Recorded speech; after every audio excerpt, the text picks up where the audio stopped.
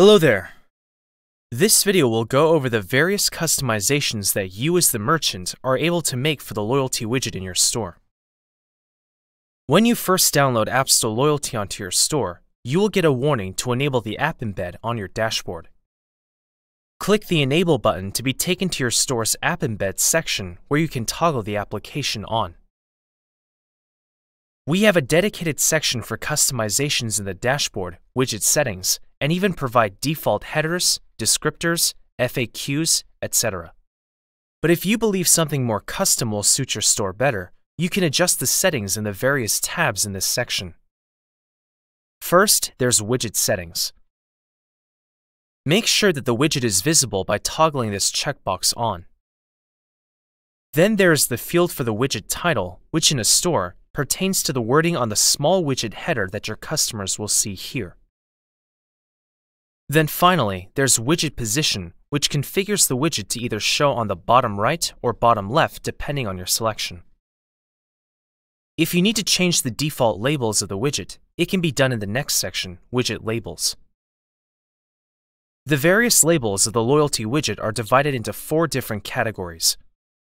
They will not necessarily be able to see all of the labels listed here at once, as some are there by default, while others need specific conditions to show. One such example of the latter is the Card Action label, which lets a customer know that they need to sign into an account on your store to be able to view their rewards. Widget Home labels are what will be immediately visible to customers when the widget is selected and expanded. You can think of this as a customer greeting, so try customizing these headers to make them feel welcome and give them a good first impression of your loyalty program. Next is the Point Earn Labels section, which controls for the Ways to Earn tab in the loyalty widget here.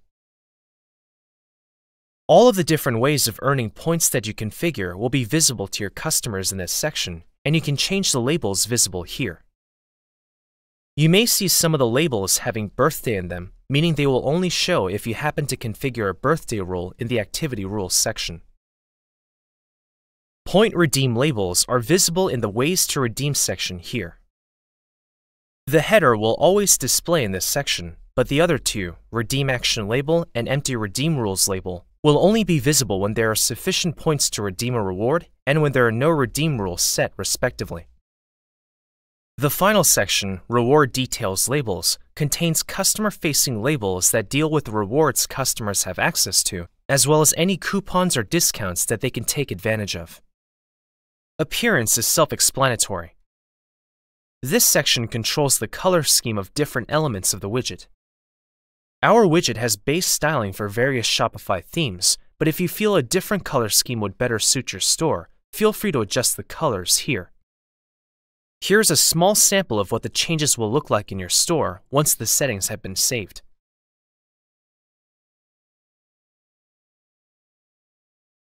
Custom CSS also handles customizations, but with significantly more technical requirements. If you or a developer that you have working for you is knowledgeable about CSS, this section will be useful if you wish to make more complex customizations for the widget. Or you can even reach out to our support team if you need custom CSS changes as well. And finally, there's the FAQ or Frequently Asked Questions section. If you find that your customers have questions regarding your loyalty program, how they can earn or redeem points, etc., an FAQ section can be helpful to have for them to reference. Like with the other sections we have looked at so far, there are some basic questions and answers already set, and you can update them to best suit your store's needs. When you are finished with your widget customizations, click Update in the upper right-hand corner. Be aware that it may take a few moments for the changes to register in your store. Now go to your store and click to view the widget to see the changes you have made. I hope this helps. If you have any other questions, feel free to let us know. Thank you and have a nice day.